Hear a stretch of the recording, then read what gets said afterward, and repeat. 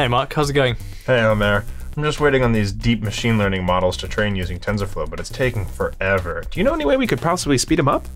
Sure. Well, one approach is to use tensor processing units, or TPUs.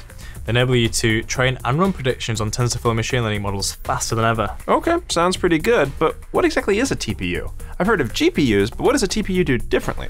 Well, here, let me show you.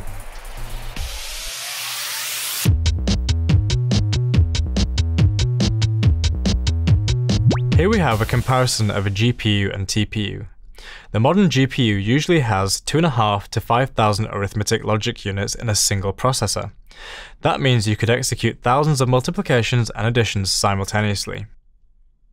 But the GPU is still a general purpose processor that has to support millions of different applications and software. This means that for every single calculation, the GPU needs to access registers or shared memory to read and store the intermediate calculation results, causing a bottleneck.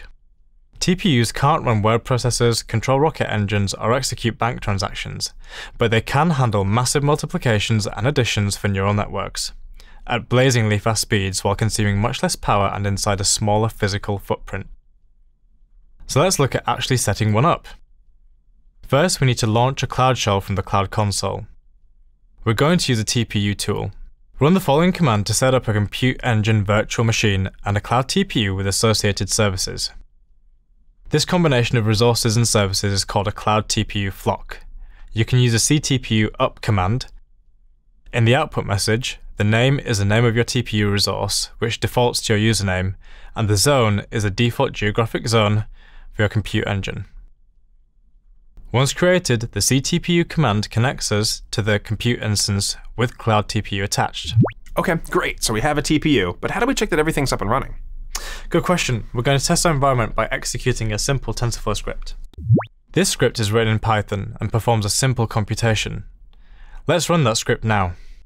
Of course, you don't want to leave these resources running, so we'd better make sure to spin them down when we're done.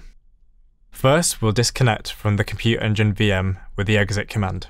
Then we'll run this command to delete the VM and its associated cloud TPU. cTPU, delete, and then add the name of your VM.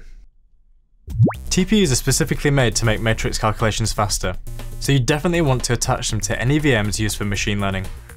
Don't forget to subscribe for more great Google Cloud Platform content.